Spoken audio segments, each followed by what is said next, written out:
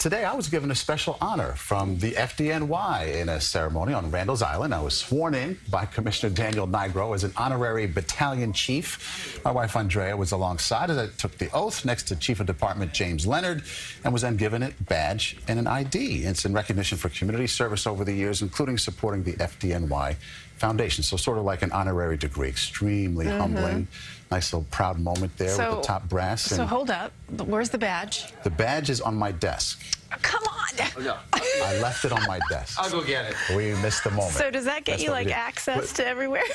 To get some stuff. Pull out the badge. But I'm going to tell you one thing I'm not doing is posing on that calendar. That's not happening. Come on. Not that anybody's asking. Mr. I just want to clear that. I just want to clear that up right now. The requests are coming in now, Mo.